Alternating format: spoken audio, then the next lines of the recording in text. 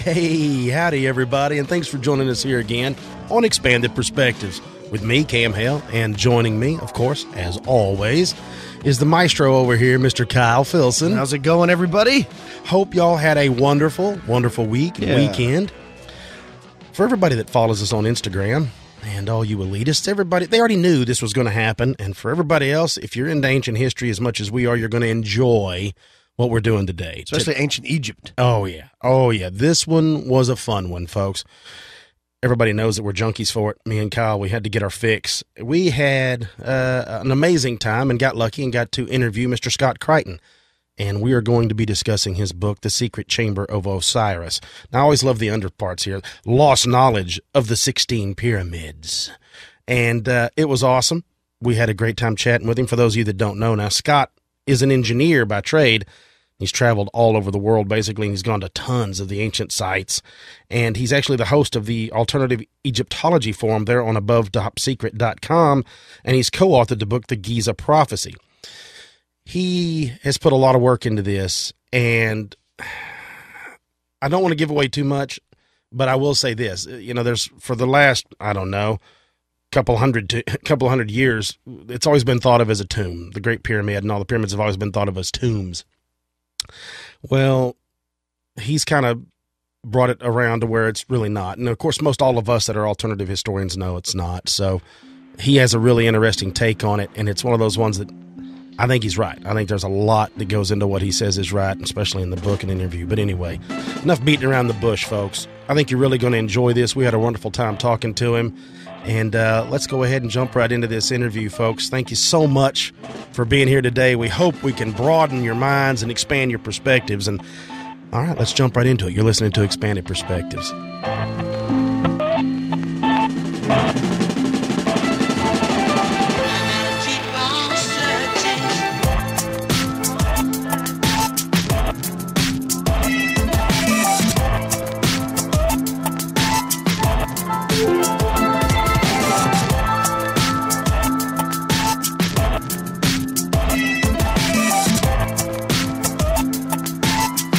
For love, but not so soon.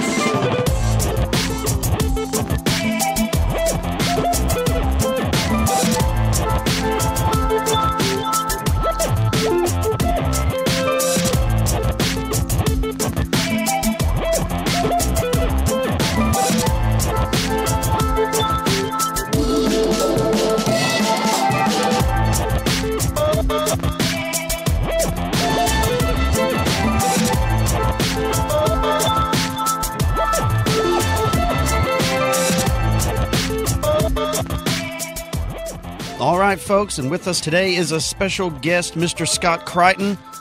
He's wrote this fantastic book called The Secret Chamber of Osiris. He's an engineer. He's been all over the world looking at a lot of these sacred sites, and he's got some interesting stories he's going to share with us today. Scott, how are you doing? I'm good. I'm good, guys. How are you doing? We're doing well. It's raining a lot, but besides that, we're doing okay. How's everything in Scotland? It's a bit wet, a bit dreich, as we say here in Scotland, but I'm sure it'll clear up in the next few days. This is the longest day of the year, of course, so it maybe be raining a bit longer than usual. Man, that sounds good. Well, I love the book, and it's one of my favorite subjects that you get into in the book about Egypt and the pyramids, and one of my favorite things, one of the new things that I had never heard of before, and you brought it out in this book that I was super excited about, is the fact that two of the great pyramids, the pyramid of Menkaure and Khufu, are actually 8-sided pyramids, not the traditional 4, that there's that line that goes through there. And you know what? I've never heard of anyone talk about that. You outline it in some of the photographs in the book. Can you tell everybody about the significance of those two pyramids and the fact that they're actually 8-sided? Yeah. Okay, well, guys, this was really a puzzle for me. I discovered that myself, about 10 years ago now, something like that.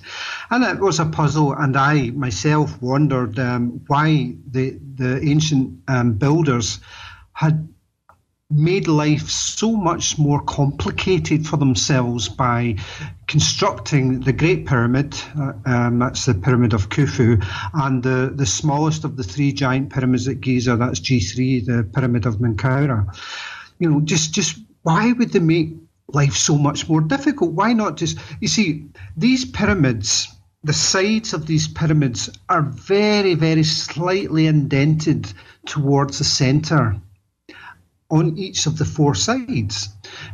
So basically, you have an 8-sided pyramid, G1 and G3. And it was a real puzzle.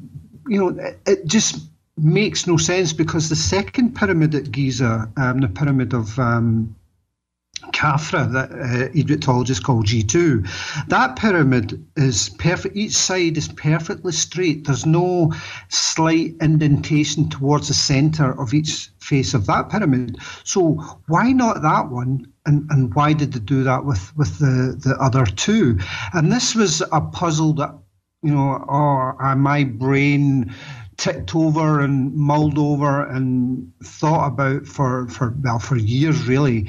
And, you know, it was the answer to that, or what I think is the answer to that, it's certainly a possible answer to why they did that, is it's all to do with, it's to do with geometry, it's to do with using the pyramids themselves to point to a specific location quite close to Giza, where I believe there is a hidden chamber, what I call the Secret Chamber of Osiris.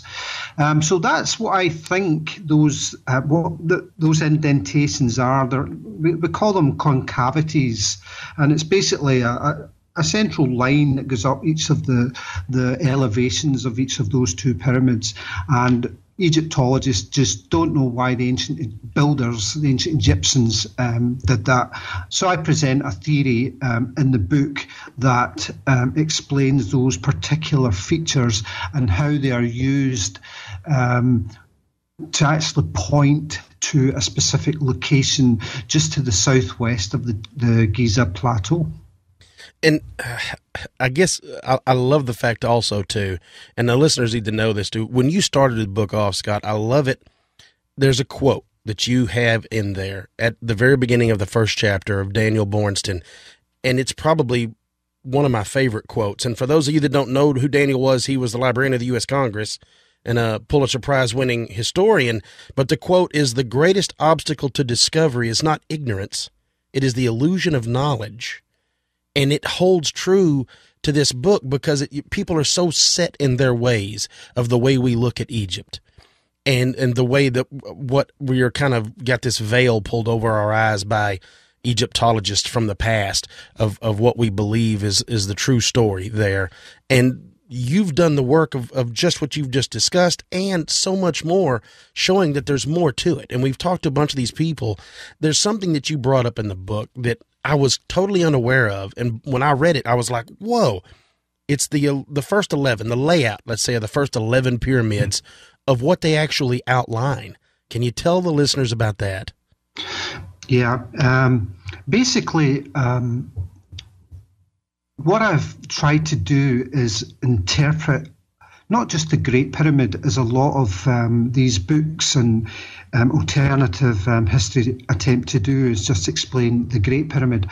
I've tried to explain all the early pyramids of ancient Egypt. Now, when I say early pyramids, what I'm talking about here is there's a demarcation line. There are two distinct phases of pyramid building in ancient Egypt. There's what I call the very ancient period, and then we have the dynastic period of the ancient Egyptians. Now, the very ancient period is when the giant pyramids were built. These are like the first, what I call the first 16 pyramids of Egypt. That's the giant the giant pyramids plus the small satellite pyramids at Giza. In total, they built about 19 of those pyramids. but there's 3 of them that were never completed, so we're down to about 16. Now, the thing is, the ancient Egyptian pyramid texts, these are the most ancient religious writings that we have from anywhere in the world. And they tell us a couple of things. They tell us that the pyramid is Osiris. The construction is Osiris. It says it as clear as day, as plain as day, the pyramid is Osiris. It also says something rather curious. It says the pyramid is the grain. And we know that the god Osiris, he was one of the most revered gods in ancient Egypt. He was associated with rebirth and with agriculture. Now, the myth of Osiris tells us that his body was cut into 16 parts by his brother Seth. And then a switch went on in my head one day. I thought, well, if the pyramid texts are telling us that the pyramid is Osiris, and the myth of Osiris tells us that Osiris' body was cut into 16 parts, does that mean that there are 16 pyramids or 16 pieces of Osiris scattered across the land of Egypt, as the myth of Osiris tells us? So what I did then was I took my faithful Google Earth, and I got a map of Egypt, and I plotted the first 16 pyramids. That includes the small satellite pyramids at Giza. And essentially you have 11 of these giant pyramids, the giant pyramids. And when you plot those onto this map and then you join the lines, what you end up with is on the ground is a drawing of what is essentially the classic effigy or the classic figurine of Osiris that we see in all the ancient Egyptian drawings. You know, Osiris usually standing with his arms crossed, with the crook and flail in each hand, with the distinctive 3-pronged Atif crown. You have a representation of that figure on the ground at Giza. You know, so I'm thinking, well, maybe that is essentially where the myth of Osiris stems from. It stems from the fact that the pyramid literally is Osiris, and it is his body on the ground in 16 pieces scattered across the west bank of the Nile, just as the ancient Plutarch's myth of Osiris tells us.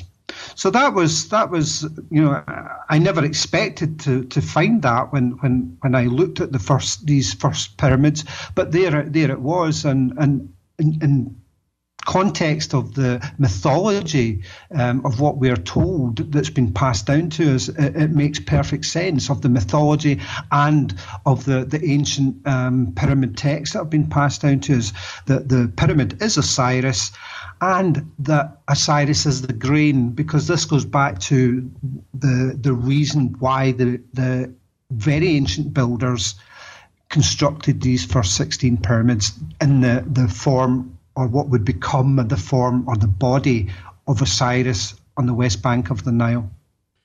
And it's one of those, it was kind of hidden right in front of all of us this whole time. And it just kind of dawned on you, you're like, wait a second. And I guess that was something else too, that there's a lot of it that you allude to in the books, and it's great, is the way you talk about the way you kind of, it just dawned on you, like an epiphany. All of a sudden you're like, oh, wait.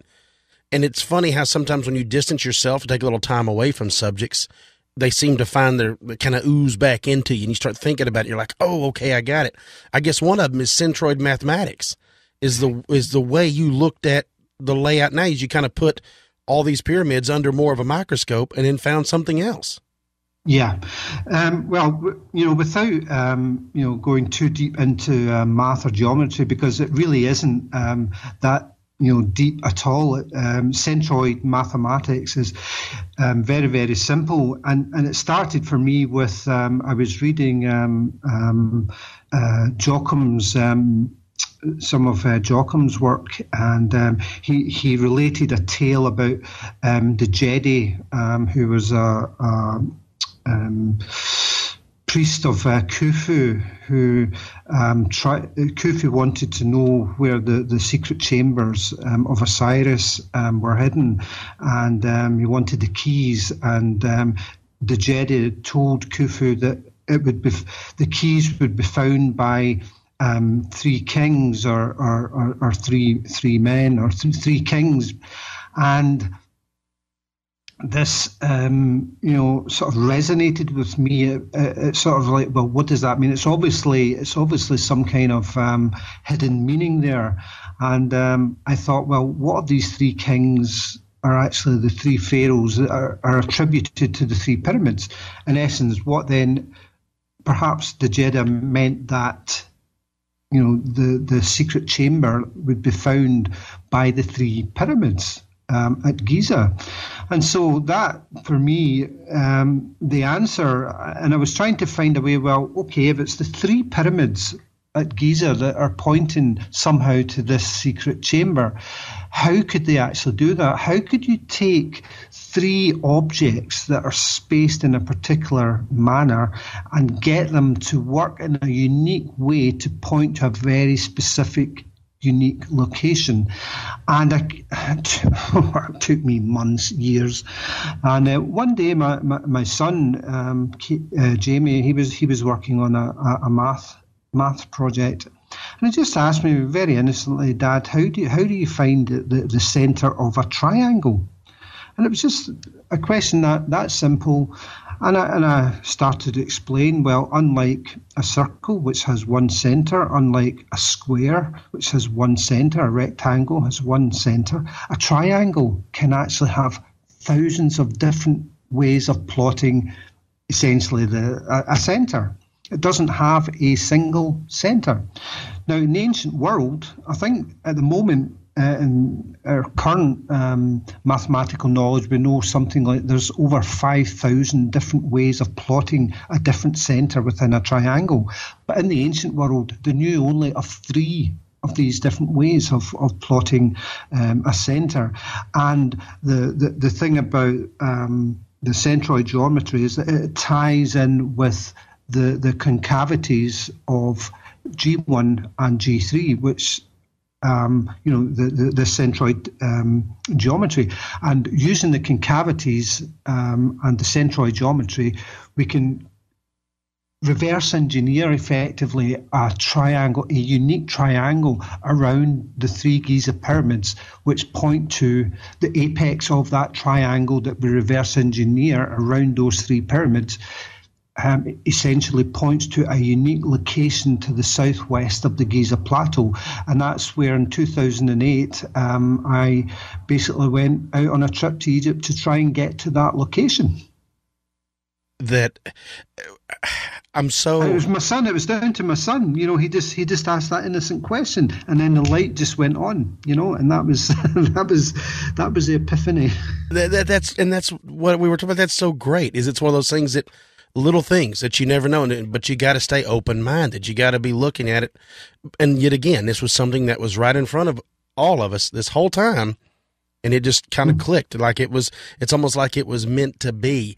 There's somebody else I want to talk to you about. Yep. If we can all discuss this guy without cursing and really being too hard on the fella, I'm sure. It's what I call him the man with 3 first names. And it's just simply because I do not like the way he used to do things as far as a lot of his, I guess you could say, excavation work and things. Mm-hmm. It's Colonel Richard William Howard Weiss. This is the man that I believe, is solely responsible for all the misinterpretation and the trouble that we have where Egyptology and what people refer to as alternative history, which is really not, it's more of the true form of what's going on, in my opinion. But this seems to be the man that's kind of solely responsible for the troubles there with his exploits. And even in the book, you've discussed about him gunpowdering doors open and things in the Great Pyramid. You're like, I wish... Oh, I can't say what I wish, but yeah, I guess we need to talk about that guy and what has been alleged upon him and what seems to be what he had done before we go on any further, really. Yeah, okay. Well, Colonel Weiss, one of the reasons why I've included this chapter of Colonel Weiss in the book is because the book, I present a theory in the book which shows that the Great Pyramids aren't 4,500 years old, as Egyptologists tell us. They aren't even 10,500 or 11,500 years old, as Baval and Hancock tell us. They're much, much older than that. I present the theory in the book which shows how these Great Pyramids are actually around about 19,000 years old. Now that presented obviously a problem, because inside the Great Pyramid, Colonel Weiss in 1837 discovered these red painted markings, which Egyptologists call quarry marks. Basically, the gangs at the quarries, when they were hewing out these gargantuan blocks of limestone blocks, would paint their crew names with red paint, red ochre paint onto these blocks, and then they would be carted off to be placed within the construction of the Great Pyramid. So that is the orthodox theory of how these markings came to be in these chambers inside the Great Pyramid. There's these 5 chambers above the King's Chamber of the Great Pyramid, which had Nathaniel Davidson discovered the first one of those, I think, in about 1767, something like that. It was about 70 years before Weiss discovered the next chamber above Davison's. Now, the thing about Davison, when he discovered the first of these chambers in 1767, whenever, there was no markings, no painted markings at all. And this is the thing about the Great Pyramid, about all these early giant pyramids. There are no markings inside them whatsoever. They are completely, utterly anonymous structures, which is completely the reverse of what we find in the later pyramids. The later, if we go across the demarcation line where we find the smaller, inferior pyramids that the later dynastic Egyptians built, they have pyramid text in them. They have other drawings and things inside them, as do their mastaba tombs, as do their underground tombs or rock-cut tombs, have all these fantastic paintings on the walls and so forth and so on. The pyramids, the giant pyramids, the first pyramids that were built by the very ancient Egyptians, are completely devoid of all of this, for good reason, because they were not religious edifices at all. They were purely perfunctory constructions built for what I call Project Osiris, which we may touch on later. But anyway, Howard Weiss opened the next chamber above Davison's chamber, which is called Wellington's chamber. And he found some markings in there, and then he went up, blasted his way using gunpowder up the next level. He found another hidden chamber there, which he named Nelson's chamber. A few marks in there were found. And then above that, Lady Arbuthnot's chamber, where he found a whole lot of painted quarry marks. And then the final chamber above Lady Arbuthnot's chamber was Campbell's, what he named Campbell's chamber. And in there he found all sorts of markings again. Now, among these markings were the cartouche of Sufis, or that's the Greek name, or one of the Greek names for the pharaoh Khufu, whom Egyptologists tell us built the Great Pyramid. So that seems quite fortuitous that they knew that Sufis, or was alleged to have built it through the writings of Herodotus and so forth, and Manetho, that Khufu or Sufis had built this structure, and there we find a cartouche in there which belongs to Sufis. I find that fortuitous, but at the same time, Egyptologists dated Khufu, or this cartouche, just by knowing the king list that they had built up, of which there's hundreds of kings missing from. But anyway, they date this Sufis Khufu cartouche to around 2500 BC, which, as you can see, presented something of a problem to me if I'm saying, well, wait a minute, these structures are actually 19,000 years old, because this marking, this cartouche, if it's in a sealed chamber, it has to be original. So I investigated the matter, and I know that the international author, best-selling author, Zecharia Sitchin, he was the first guy to suggest, or even claim that Howard Weiss himself forged these markings, forged the cartouche inside these chambers, and he presented some proof in his book, I think it was The Stairway to Heaven in 1980, and but unfortunately for Sitchin, he hadn't actually seen the cartouche in Campbell's chamber himself. He'd never actually seen it personally. He'd never even seen a photograph of it. And he went off half-cocked, got it all wrong, totally muddied the waters, and was his claims there were very swiftly debunked. And I think quite rightly so, because he had made a genuine mistake. It was sloppy research. He should have checked his facts better in that regard. But that aside, Sitchin still raised a number of very good points which haven't yet been reasonably explained today by Egyptologists. But anyway, I digress. What I did was, part of the thing that Sitchin presented was a letter from a guy called Walter Allen, who lived in Pittsburgh in Pennsylvania. He was researching his family origins in 1954, and he was a radio ham radio enthusiast, and in this, when he was doing his research, he was speaking to various family elders, and he spoke to them, and one of the things he discovered was that his great-grandfather, a chap called Humphreys Brewer, had actually worked with Howard Weiss in 1837 at the Great Pyramid. And one of the things that Humphreys Brewer passed down, in which Walter Allen wrote in his ham radio logbook when he was discussing this with his family, was that a couple of Weiss's assistants were painting marks inside the pyramids. They were taking red ochre paint, which was still available in 1837, this ancient paint, and they were painting their own marks inside the Great Pyramid. And Humphreys Brewer took great exception to this, complained about it to Colonel Weiss, and was promptly kicked off the site for his trouble. So there are questions about that, because the problem with the story is that when you read the official account that Howard Weiss printed or published in 1840 in his book Operations Carried Out at Giza, it's done in 3 volumes, there's no mention of this guy Brewer, Humphreys Brewer, anywhere in the 3 volumes. Now, I can understand why he wouldn't be mentioned. Right.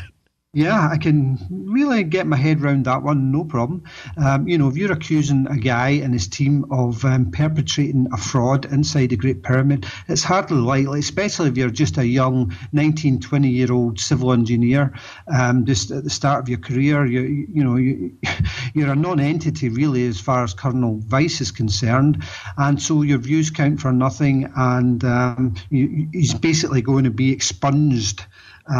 Becomes persona non grata as far as Howard Weiss is concerned, and totally written out of his official account in his published book. So it occurred to me that, well, wait a minute, that might be the case in his published book, but his field notes must exist somewhere. His official handwritten field notes must exist somewhere.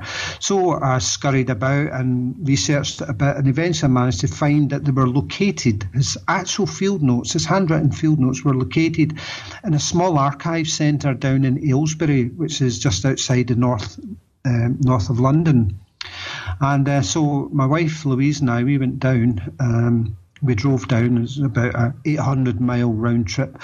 We drove down, spent a few days down there in the archive centre, photographing something in the order of 600 odd pages. These are foolscap pages, double-sided, and it was a big job. But anyway, we managed to do it. We found his field notes, managed to photograph them, and my goodness, what we discovered in those field notes, as you know, it's in the book, which basically proves that Howard Weiss, we have this eyewitness account which tells us that something dodgy was happening. Well, Howard Weiss's own notes, his own handwritten field notes, pretty much confirms that.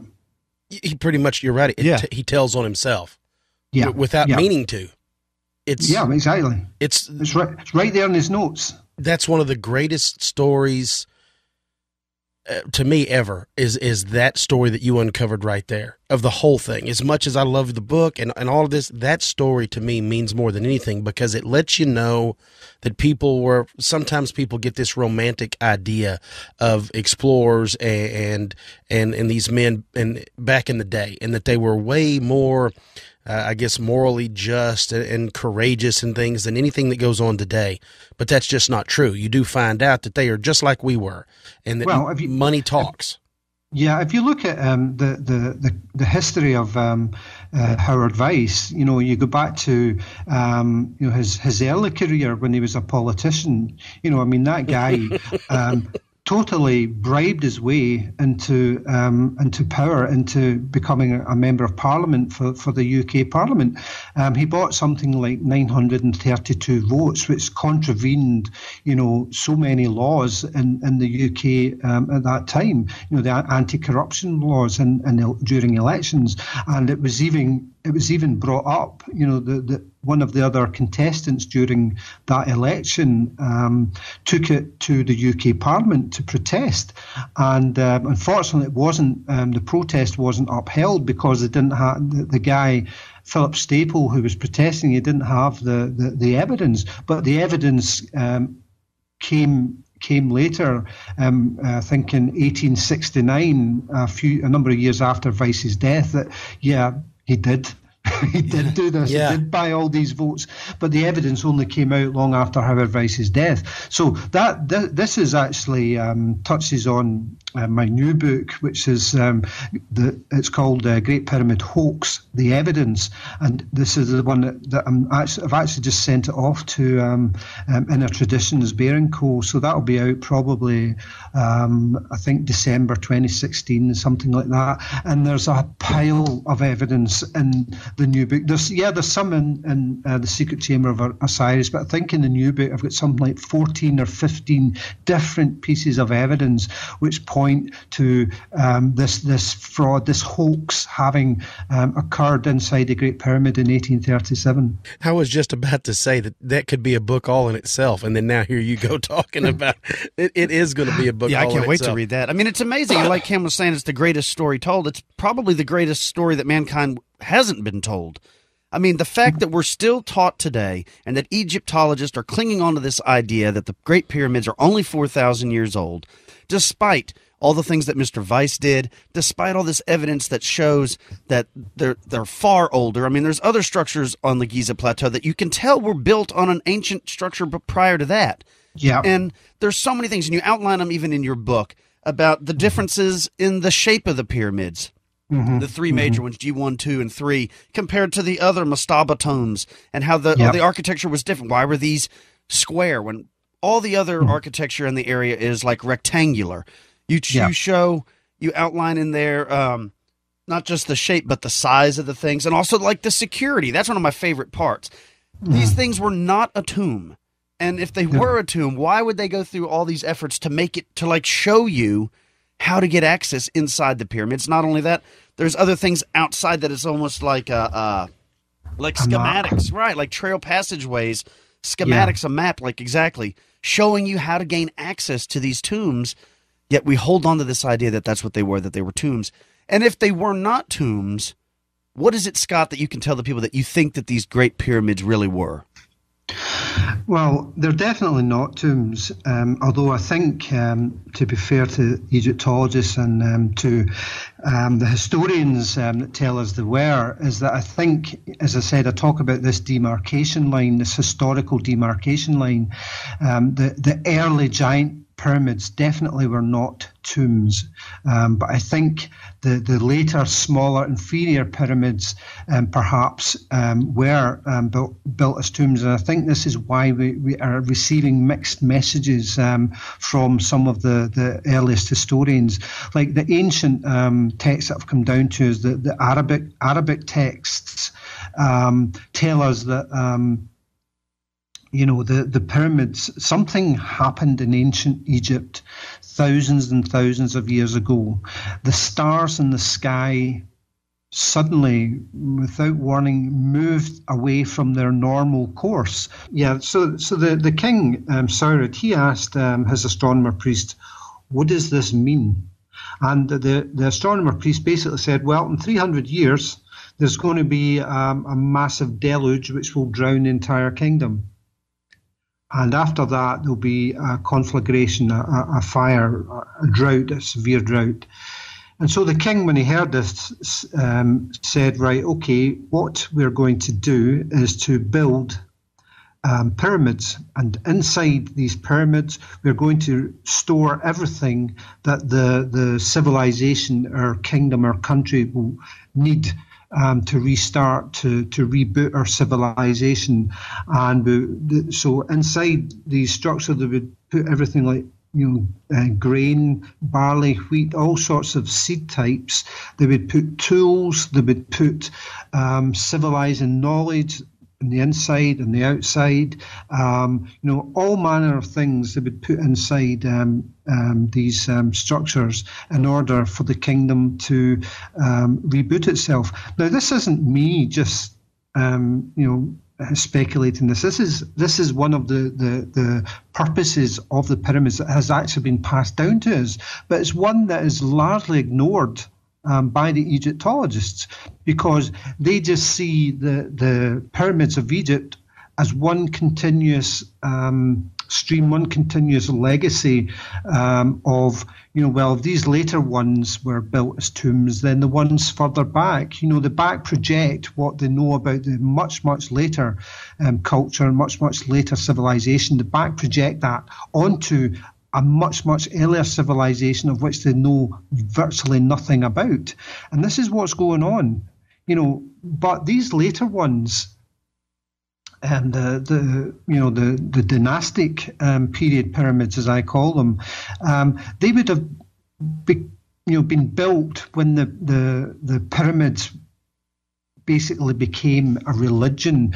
When the first pyramids were built to store grain and all these different seed types and tools and all sorts of other things, this saved the kingdom. This allowed the kingdom to be reborn.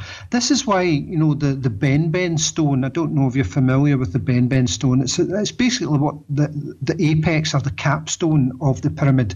And symbolically, it is associated with the Bennu bird in Egypt, which has the similar properties to the phoenix, whereby it can rise from the ashes of its own destruction. And this is, totally encapsulated in the symbology of the pyramid. That's what they were about. They were about the rebirth of the kingdom, not the rebirth of the king. That came later, when the whole concept had become a religion, much, much later in ancient Egyptian civilization. And that is when, the Osiris religion rose, because these first pyramids were Osiris. The body of Osiris, quite literally 16 parts of it lying across the land of Egypt, filled with grain. And what we find later, the later culture of ancient Egypt doing, we find them creating what are called corn mummies during the festival, or the Osiris festival of Coak. And inside these corn mummies, these were effigies of Osiris, the god Osiris. And inside these, they would place grain inside these corn mummies and would bury them in the ground. So what you have is a corn mummy of Osiris filled with grain, and that's essentially mirroring or reflecting what the pyramids were. The first 16 pyramids were the body of Osiris filled with grain. It's just taking that idea and just celebrating it, commemorating it in a ritualistic form in the much later dynasties. And what they would also, another part of this festival of Coaq is they would have these small rectangular boxes, some made of stone, some made of wood, and they would only be about 20 inches long by maybe about 5 or 6 inches wide. And these would be filled with earth, and they would sprinkle grain on top of the earth. This was a chthonic ritual. It symbolised the rebirth of the earth, and that's what the first pyramids were all about. It's about the rebirth of the earth, the kingdom, not the king. That would come later. This is what it was. They believed their kingdom was in peril, and that's why they built these first 16 pyramids. Now, this box of earth, these small boxes, we call them Osiris bricks, and what they would do is they would bury them in the ground and they'd place a large rock on top of it, symbolising the primeval mound. This is the primeval mound that apparently rose out of the floodwaters of the creation and became the first land above the floodwaters. And out of this primeval mound, this pyramid, everything in creation came out of it and basically created the world and everything else.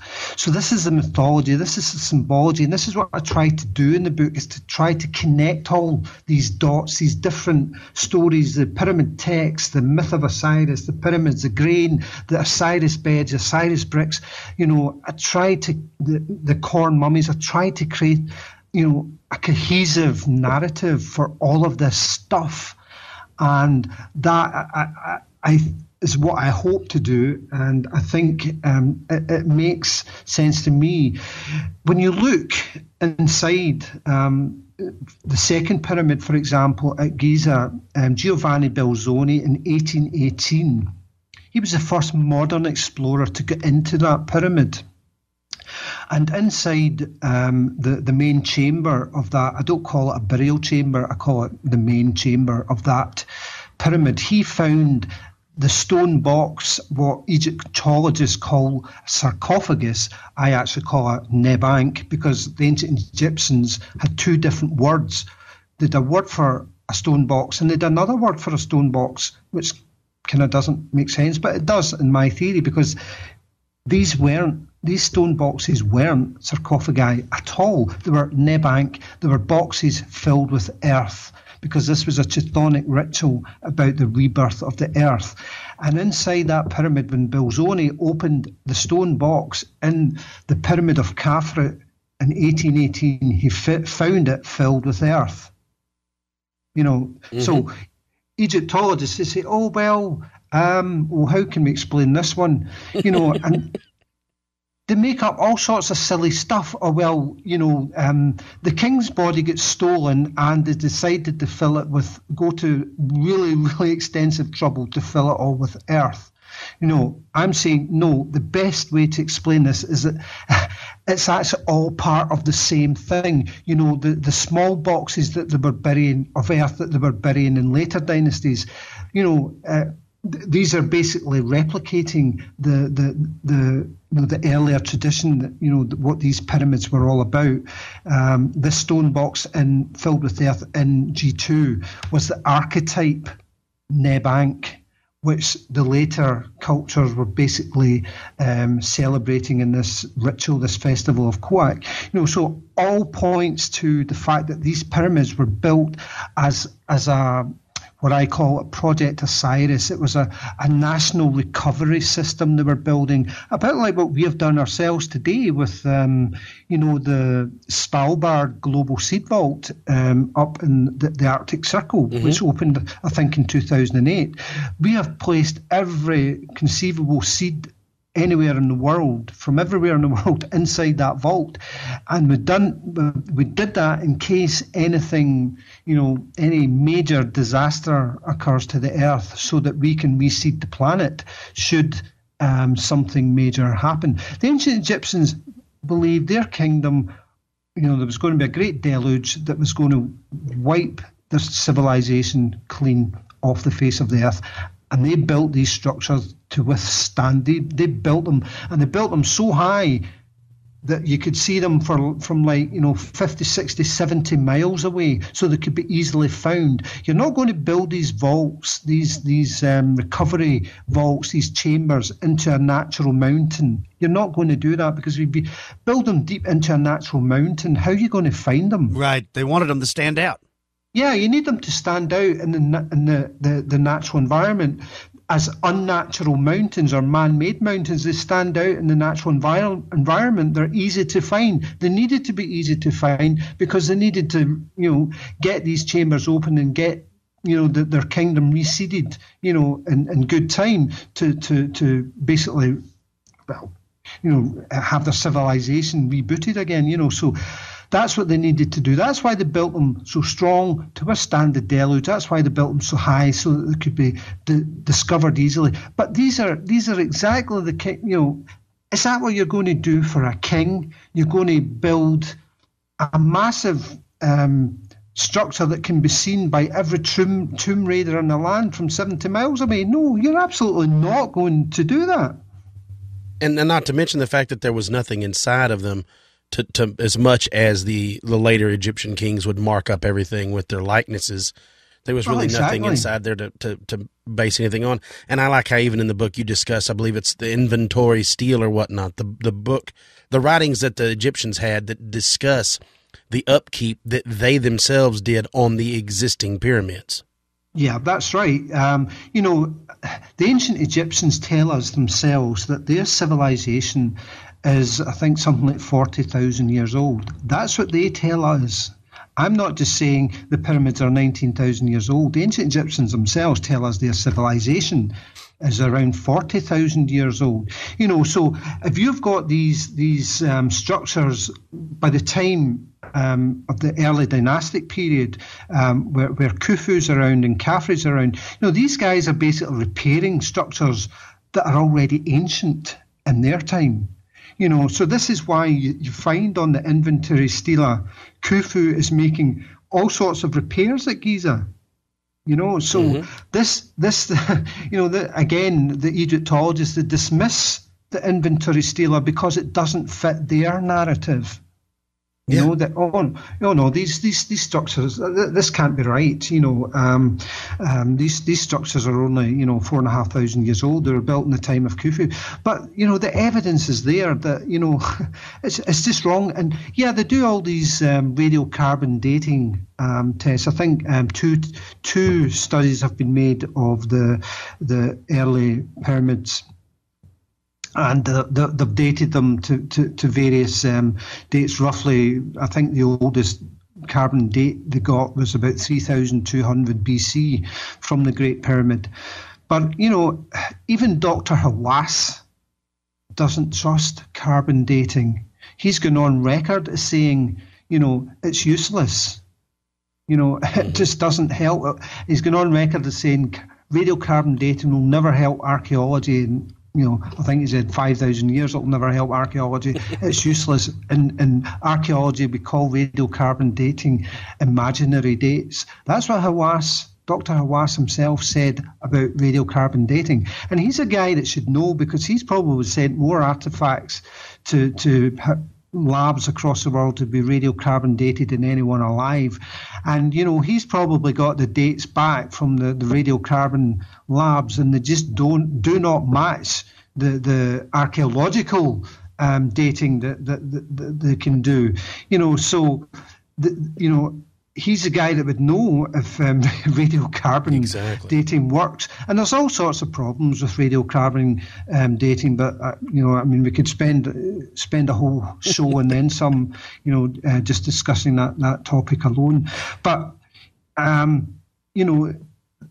This basically is, my position is I believe the structures are 19,000 years old. They were built by the very ancient Egyptians, and the dynastic Egyptians basically inherited them. By this time, the pyramids had, the whole concept, the creation story that the pyramids were about.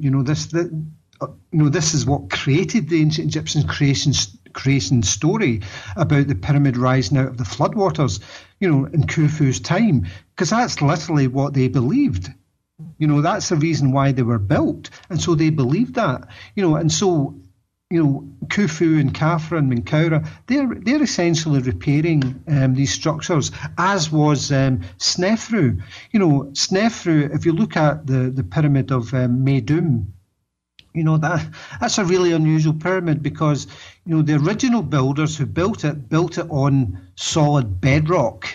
The core of that pyramid, which the core of it is actually a step pyramid, and then apparently Snefru converted it into a true pyramid with perfectly smooth sides. But the thing is, Snefru was Khufu's father, who built actually 4 pyramids. Well, why do you need 4 pyramids if you've only got for burial if you've only got one body? So there's all these contradictions in the mainstream view of these structures, which just does not explain. But if you're a builder, and you're wanting to build as many recovery vaults as you can in 300 years, then that explains why one guy could build 3, 4, 5, 10 of these structures. But anyway, we have Snefru building this core pyramid, the step, or rather converting this step pyramid, what was a step pyramid built on solid bedrock. But Snefru, who hasn't a clue how to build a pyramid, builds his conversion on sand, and it collapses shortly after, he completes it.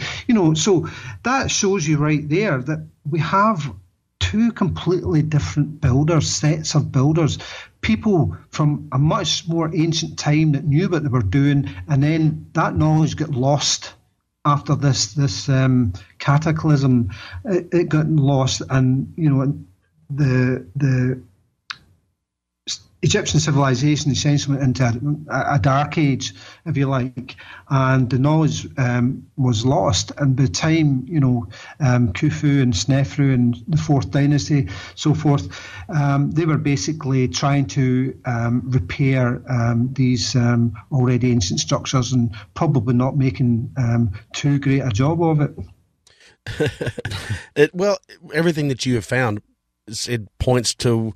It's not just what you found to point to that date, but there's a lot of other people seem to have found things that, and especially with the finding of Göbekli Tepe and then whatever they're going to uncover at Guyong Padang, there's no telling what, but it seems like it does point back to exactly what you're saying is a much, much older civilization. Now, I got to ask you one other thing before we wrap this puppy up. There's something that it sounds to me like we're talking to an Egyptian person of Egyptian heritage themselves from Scotland, because it sounds like there is a tie there from what you were saying, and I've heard it from other people. Can you explain that so people don't think I'm just going crazy saying these words?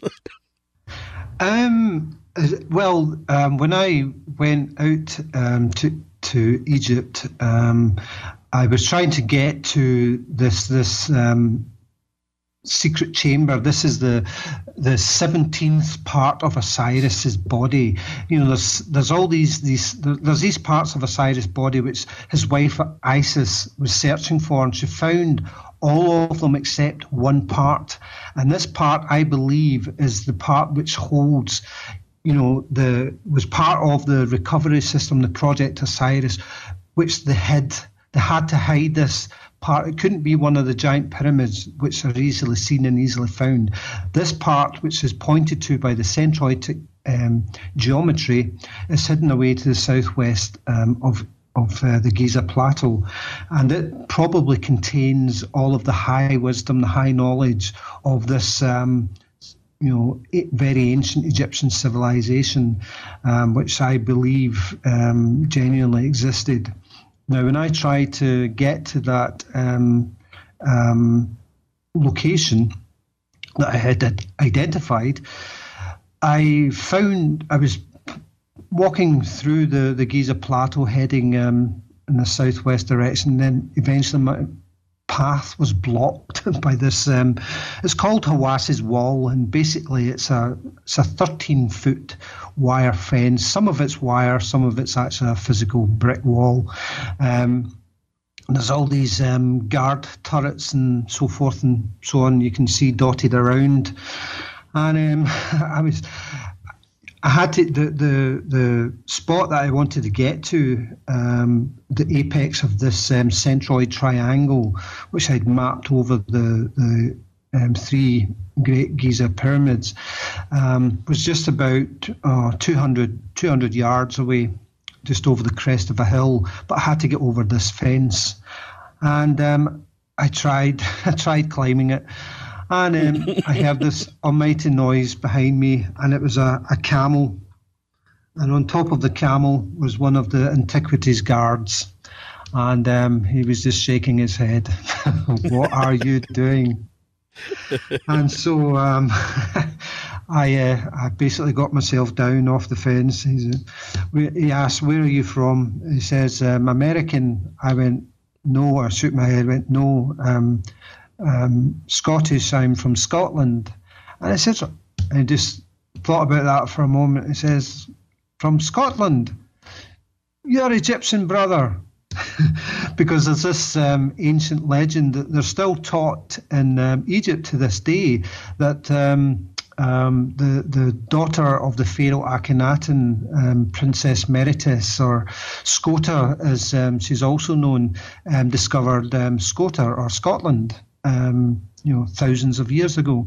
And this is what they're taught in Egypt. And funnily enough, in some places in Scotland, we're also taught that.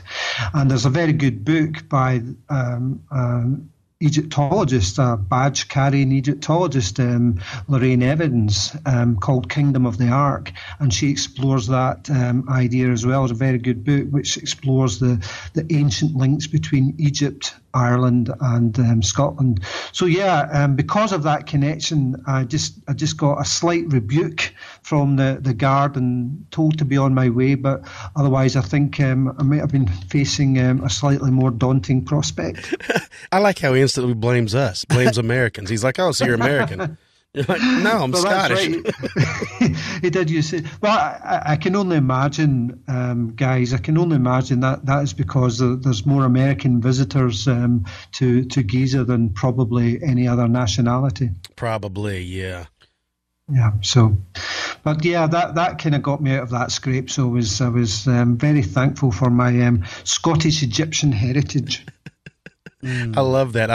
I hopefully one day we'll get you, and now that you finally turned in the other book and it'll be ready, jump into that. I would love, that is a story all in itself, because we've heard both ways. We've heard that where the Egyptians found Scotland, and we've heard where the Scottish are actually the first Egyptians. So we've heard some different lines coming from different people. So hopefully somebody will pick it up and run with that one. Yeah. I mean, even in Scotland today, we call the top of a mountain, or the peak or the apex of a mountain, we call it a ben, as in like Ben Nevis, Ben Lomond. You may have heard of these. And that's what the ancient Egyptians called the top of a pyramid, a ben. If you start looking at the phonetic right, the lineage there of different terms and some of the language, there's going to be some ties. There's going to be something that links them together pretty hard. The ancient Egyptians were the first to wear the kilt and play bagpipes. There you go. Nice. Well, thank you so much for coming on today, Scott. What an amazing book. Do you have a website or anything you'd like to plug? Just really my own website, guys. There's a lot of information on there, a lot of photographs, a lot of articles, a lot of presentations. I have a couple more that I'll be uploading in the next week or so. That's my www.scottcreighton, that's all the one word, .co.uk. Awesome. That'll be perfect. And when your other book comes out, we're definitely going to have you come on and talk about Vice and everybody some more. Oh, I would love to. Absolutely. Thanks a lot, Scott. Cheers, guys. It's been a pleasure speaking to you.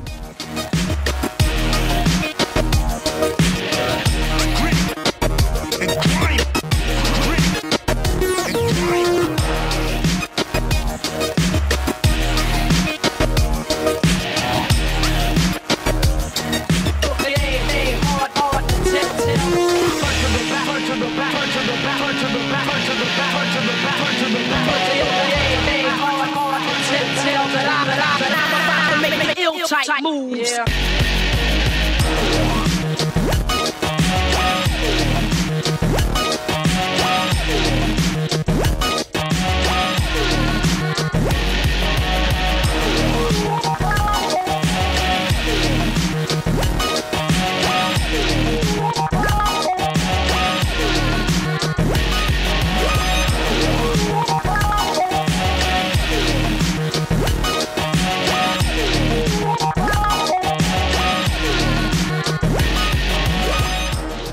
And we're back with Expanded Perspectives. Interesting interview. I love Scott Creighton. I love his book. I love his idea. It's crazy to me that, it's been right there staring us in the face, but just nobody ever noticed it before. A lot of the things is, like you were talking about before we got into the interview, is how, we were always taught that that the Great Pyramids were giant tombs for the pharaohs. Mm-hmm. But there's not really any significant evidence that shows that. No. And, what Scott suggests is that these 16 pyramids of ancient Egypt were not these royal tombs, but in fact were indestructible recovery vaults designed to revive a civilization after an anticipated catastrophe, which they called the Deluge of Thoth. Thoth, yeah. Which they knew there was a great flood coming. They built these vaults. They stored things in it, different ones, different things, grain, seeds, like the seed banks, books on knowledge, so that, and it would be clear, because, they've found other pharaohs' tombs in ancient Egypt, that you can tell that they didn't want people to find them. So they, they had all kinds of safeguards to protect grave robbers and thieves. But that's not the way these pyramids are. The pyramids stand out. I mean, if you're looking across the Nile Valley, they stand out for miles. Yeah. And they're purposely set up to let people in. It's because they wanted to help out civilization. It's a really good thought. It's like a time capsule. Mm-hmm. We always talk about it. When you're in school, a lot of kids, as a class, you'll bury a time capsule. And then I remember digging up a time capsule that was buried like in the 60s. And it was really cool. But this is a way, we have a seed bank. I think it's in Sweden or Switzerland or something. I mean, but this is a thing, and this is what the end of the world, everybody's always prophesizing, if astronomers or something had seen a giant asteroid coming towards the Earth and they know there was nothing we could do, I believe that we would do something similar. Try to say, look, a lot of humanity is about to be wiped out. It's at least put together some kind of safeguard, something for if anyone is able to survive the catastrophe, they could rebuild their civilization. And I think that's exactly what happened here. Well, what's funny is you and I have discussed this, not that we came up with what he come up with and all that, but you and I have kicked around probably 10 years ago. What if it was a time capsule? What if there was stuff stored in it and it just got taken out, like looted over time? And then I remember we never thought much about it because we got into more and more of the ancient history and really went to studying and looking at it being built much, much older. And then the stuff that Scott brings out, I'm like, he's right. That dude, it just feels right. It just feels right. Right. Yeah, it does. You're kind of like, man, he makes a lot of sense with the stuff that he talks about. The book, also the Secret Chamber. That's another thing that I wish you can't get to. I mean, it really does seem, it's there. You just can't get to it. That's right. Yep. There's so much more. I hope Scott continues and keeps going. And like we said, he's going to be discussing and doing another book on Mr. Weiss, and that'll be a good one. You'll get to see what kind of debauchery really went on during the study of the early studies of Egyptology. Yeah. So, and I had a great time. It was awesome. It's a fantastic book. I suggest anyone pick it up. I'll put show notes and links to it in the show notes. It's The Secret Chamber of Osiris, Lost Knowledge of the 16 Pyramids. The author is, once again, Scott Creighton. Fantastic book, especially if you're into that type of thing.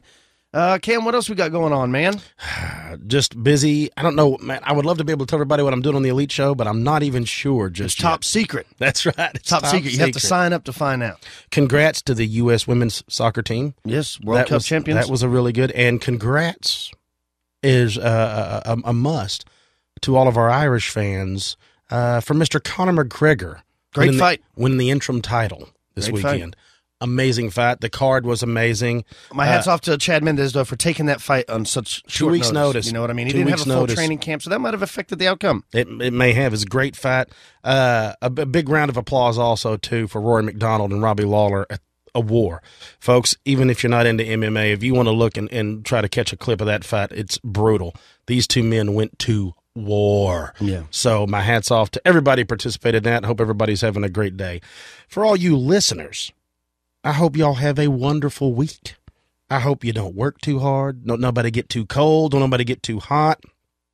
If you're into more thylacine stuff too, our buddies down in Australia, Waz and Chris, they're starting a podcast, and they actually have the TRU. If you go to their website, you can actually look, but it's on YouTube right now, but they've got, I think, 3 or 4 episodes up of the podcast. You can go and you can listen to what they've been up to and the research that they've been doing and all that stuff, which is really fun. I mean, I'm down for everybody to have a podcast. It's fun. Yeah, and I mean, and just like we've mentioned before, you can go on their website and you can actually donate to those game cameras and help out the team. That's really cool if you want to become a cryptozoologist. There's your chance. You can help support them in the search for this thing. That's right. Pretty interesting stuff. Don't forget, folks, if you have stories of your own or things you'd like to share, you can always email the show, expandedperspectives@yahoo.com. You can call the show. You can leave us a message about why you like Expanded Perspectives. You can leave a message why others should join. You could leave messages of your own experiences if you prefer to call in rather than type it out, because nobody likes typing, especially if you're a single finger typer. That's me. You just peck away one finger at a time. You can call the show, Cam. That number's 817-945-3828. Is there anything else? You can follow the show, Facebook, Twitter, Instagram. You know the deal. Yeah. We're pretty easy to find. Yeah, we're real easy to find. We're going to be periscoping again like we always talk about. And if you follow on Instagram, we try to post the books a week or so before we release the interviews. We have pictures of the books that come out, stuff like that. So, And if you like Expanded Perspectives, don't forget, if you're not an elite member, you can join now. You can go to the website, expandedperspectives.com. There's something like 49 episodes back there that you have not listened to unless you're an elite member. It's a complete back catalog, and you can get access to all of it for $5. So that's right. You're paying like 10 cents an episode. So that's it, folks. Have a good week. Be careful. We'll talk to you next time. For those elitists, we'll speak to you Thursday. Peace.